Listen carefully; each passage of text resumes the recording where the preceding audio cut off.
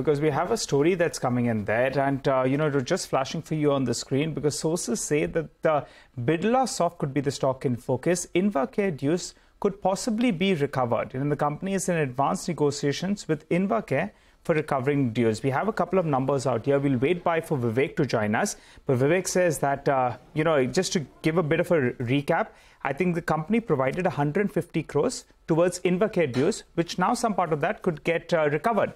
Vivek joins us. I think he's with us. Vivek, go ahead. Fill us in with what you're picking up. Well, absolutely right. This could spell significant relief as far as Birlasoft is concerned.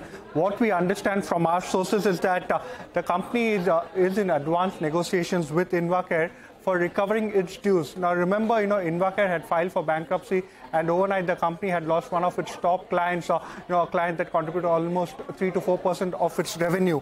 Now, what we understand is that there are two clear, dues that will come in. Number one, the company could recover some of the unpaid pre-bankruptcy dues from Invacare, and we also understand that there could be a one-time settlement amount that would come into Birlasoft. Now, these are dues given the fact that the company continues to provide services as it's still a lights-on service provider at this point of time. Now, remember the 10-year deal that Invacare had with Birlasoft was contributing. It was a 10-year deal worth almost $240 billion, and 3 to 4% of the total top line.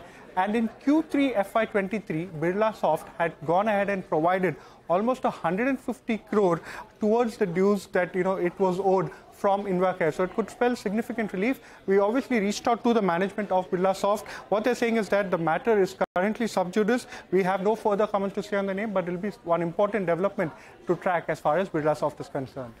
Okay, all right. Some bit of relief that's coming there.